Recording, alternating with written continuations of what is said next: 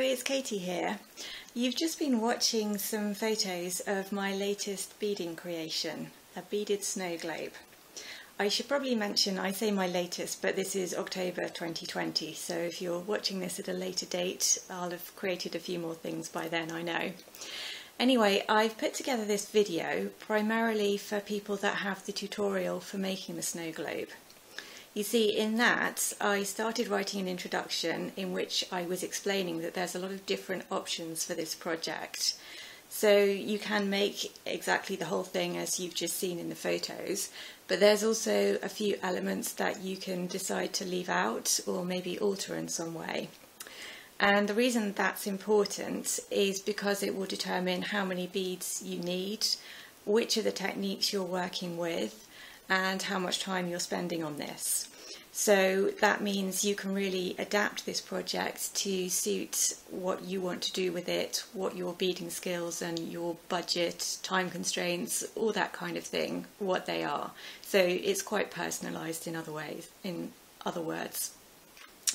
Anyway, I realised that the easiest way to really explain all of that was by showing you, because it's pretty difficult to convey everything just in photos. So I thought I would do that in a moment, but I also thought I would talk a little bit about the design ideas behind this, because whenever I talk to other beaders, the question that people always ask me is, how do you come up with your designs? So I thought this is actually one where I can talk a little bit about that and hopefully answer some of those questions that you've all been asking me. So on that topic, I'm going to show you a couple of other projects which actually fed directly into this design. The idea is something that I've had in my head for maybe 2 years, I think. I was trying to remember the other day exactly how long, because basically somebody in one of the online beading groups to which I belong suggested a snow globe project. I can't remember what other pattern I had just produced at the time, but whatever it was, this lady said, "Oh, wouldn't a snow globe be lovely?"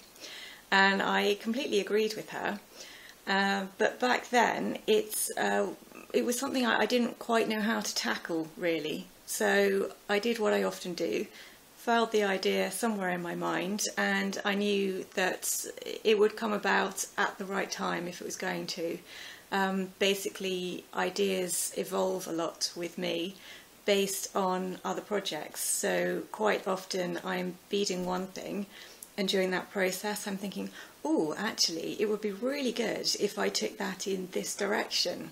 So that's what then leads to the idea for the next project that comes along. And that's exactly what happened here with the snow globe. So let me show you the projects that fed into this, and then I'll come back and just say a few more words on the design process that I think you will find helpful if you've got any aspirations towards designing your own projects. So believe it or not, the idea for my snow globe actually evolved from my Halloween lantern here.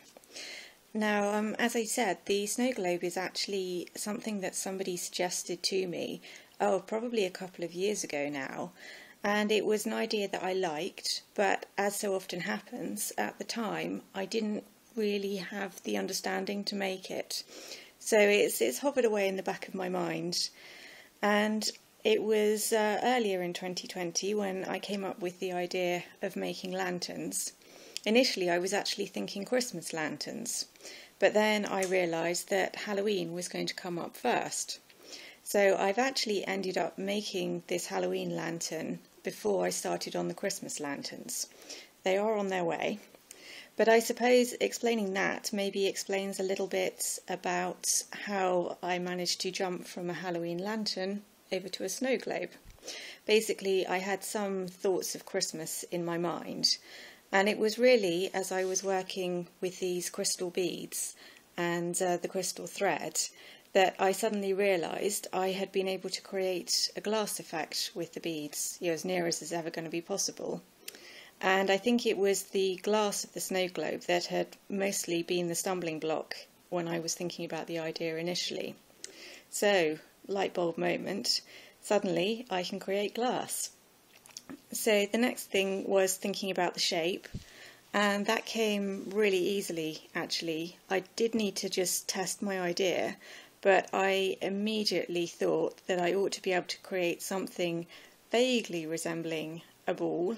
I mean, you're never going to get a perfect sphere in beads. Well, I say never, but who knows what the future might hold, what might evolve. So I did a little test run and made these little beaded beads, and I actually turned them into a class because I just thought, well, why not share an online class and let other people make those as well.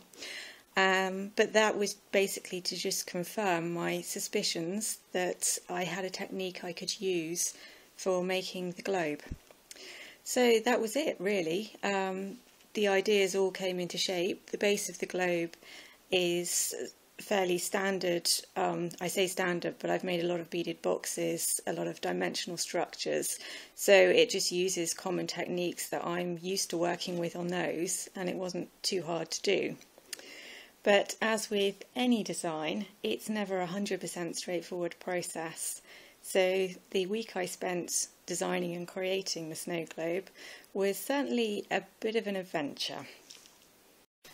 Okay, so I've just shown you the projects that directly led to me thinking, I know, I'll make a snow globe right now. But let me talk a little bit about what happens next. I mean, coming up with the idea is one thing. Testing a few techniques, as I did with the beaded beads, is another important process. Now, for me, for some projects, I don't need to do a lot of prior testing because I'll be using techniques that I know are tried and tested from other projects that I've made. So, I mean, that part varies. This snow globe, I spent about a week actually sort of designing and making my actual globe. I had quite a good amount of beading time each day, but not crazy time. I was doing other things, and I was sleeping as well, because that's the other thing people always say to me. Katie, do you actually sleep? Well, yes, I do. I need my sleep. But anyway, so that process took about a week in total. And it was a bit of a roller coaster, if I'm honest, but that's not unusual for creating a new design. And in fact, as with a real roller coaster, I think part of the fun of the design process is in this excitement, this feeling of being slightly on edge and you're not quite sure what's going to happen next. So there's a certain danger in there. I mean, not the life-threatening kind of danger, obviously, but imagine the frustration if you spent a week creating something and you get to the last section and it just won't work and you cannot figure out how to make it work, and that is basically a week's worth of time and effort and ideas completely wasted, useless. So there's always that kind of danger lurking. Every time you come to a new element, it's is this going to work out? If it doesn't work, can I devise another way? Do I have a plan B? What am I going to do about it? So you've got all those things going on whenever you're designing a big project. Now with this one in particular, it was quite hard getting out of my own head, in a sense. I mean, a snow globe's a pretty common object. I would imagine most people probably have some concept in their mind of what a snow globe looks like. And certainly because I'd spent a lot of time thinking about this idea and sort of mentally planning before I got the beads out, I had quite a clear picture in my head. And that's the worst position to start as a base for designing, because you are pretty much guaranteed that what happens with the beads is not going to match up to what is in your head. Basically, you can refine the image in your head until you've got something that's pretty well perfect, and it just doesn't really happen with the beads on the whole. So as the design was taking shape, I was finding there were times when I'm thinking, that's not quite what I imagined, that's a little bit disappointing. And it's really easy to get frustrated and maybe just actually walk away at that point and give up on the whole thing. So a lot of the design process is about keeping faith in yourself and in your ideas, and just taking it in baby steps. So literally one step at a time, one move forward, add the next part, and trust that at the end everything is going to come together in a way that you're pretty happy with. And I am pretty happy with my snow globe actually. There were a lot of points when I didn't think I was going to be, and it's actually quite hard releasing the idea that you are not going to get a perfect sphere out of beads, and you're not going to get a sphere that you can see through in the way you can a real glass snow globe. So I like to think of mine as more of a blizzard going on in there. Imagine you've really shaken the snow up and you can't quite see through clearly to the forest and the gingerbread house in the centre of that.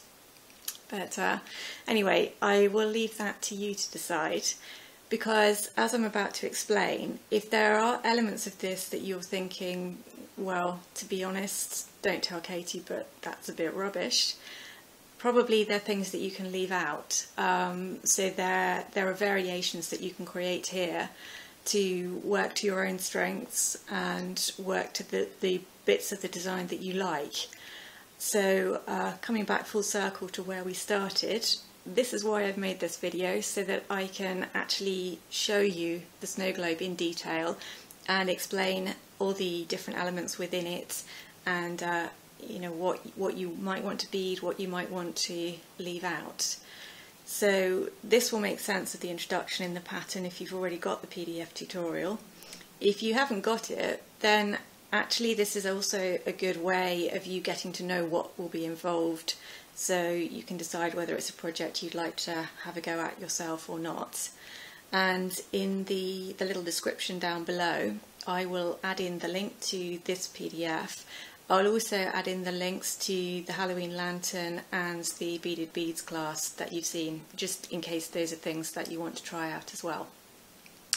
So let's get on and show you the details of the snow globe now. So here it is, my beaded snow globe. And I just want to give you a closer look and show you, for anyone who's already got the pattern, I said in the introduction that there are a lot of different variations that you can try. So there's bits that you can leave out if you want to, whether that's because you want to save on time or because they're using techniques that you're maybe not so comfortable with, or even just that you actually want to save on the number of beads you're using. So lots of options here, and I thought it was easiest if I actually take you through them all. So first up, let's start with the globe itself. Now, obviously there are limitations to what you can achieve with beads. I mean, maybe one day I or somebody else will overcome some of those limitations, but for the moment, the globe, I use the term more in inverted commas, is really actually a dodecahedron, or part of that. And the nature of the seed beads means that you're never going to get this fully see-through effect as you would with a real ball of glass in a real snow globe. So what I tried to do, I think this is going to show up slightly on camera, but it looks better in real life, was add trees like a forest effect inside my globe. So you have a sense that there is something inside of it, even though you can't tell what necessarily. So that is actually one of the options. I am perfectly prepared to accept that there may be some people who don't even like the globe structure. So you could just leave that off altogether. Let's take that off and I'll show you why you might want to do that. Because inside here we've got a little gingerbread house. And just that gingerbread house on the decorative stand actually would make a lovely Christmas decoration all on its own. Particularly when you add in the tea light. You will have seen the effect of the light on in the little slideshow at the start of this video. So we'll come back to that in a minute, but let's look a little at the globe. So with it off, you can see this forest of trees inside. Now, another option would be that you still decide to make your globe because you want that full effect, but you decide that the trees don't show up enough, so you don't have to add those inside. That will save you quite a few beads just by not bothering to add in your fir trees. Of course, the other option is that you just make the fir trees and use them to decorate gift tags or Christmas cards or something else. So in effect, you've got a little pattern in itself just within these individual beaded fir trees. It's probably worth also talking a little bit about techniques for this. The fir trees use brick stitch. It's just basic brick stitch with some shaping, and it's pretty straightforward to do. I've got a comprehensive guide on that, so there's nothing difficult in all of that. You might be thinking that the globe is incredibly complicated to make. Well, in fact it's not. You're literally going to just be using circular peyote stitch. So again, it's a fairly basic beading technique going on there. Certainly nothing in any of this section that requires you to be of an advanced level. You've got quite basic techniques going on, and as you just saw, you can also take the online class and learn how to make the beaded beads if you want video demonstrations showing you how all of this globe structure comes together. So that's a couple of options I mentioned, leaving off the globe or leaving out the fir trees. Now if we put that to one side and come and look more at this base structure, we've got the gingerbread house here, and while we're talking techniques, it's worth saying that this is actually made entirely in even count peyote. Just a little bit of brick stitch to shape these triangle ends. But we're not using fancy dimensional beadwork here, we're actually using really simple techniques again for the whole of this. And the only factor you need to consider is really your own artistry. I will be asking you to use a little common sense and, well, I would say freeform, but it's not that freeform. It's just artistic license is probably a better term, as you are attaching your gingerbread house. So again, no complicated or advanced level techniques in all of this. Now the part that you can adapt in this section is the tea light. So if I just turn this over, you can see we've got a tea light sealed in underneath. You can see now that this looks lovely without the tea light on, but if I do just switch it on, it will add another dimension to the project. So that's another area that you can think about. Do you want the tea light or not? If you don't want to use the tea light, then you don't need to make all of this casing structure underneath. So that will save you both time and beads. And that is the third option that I talked about leaving out when I was writing the pattern instructions. So if you are following your tutorial and you're thinking about what of this you want to make and how you're going to go about it, have a read through everything so you can see what techniques are involved in each little section.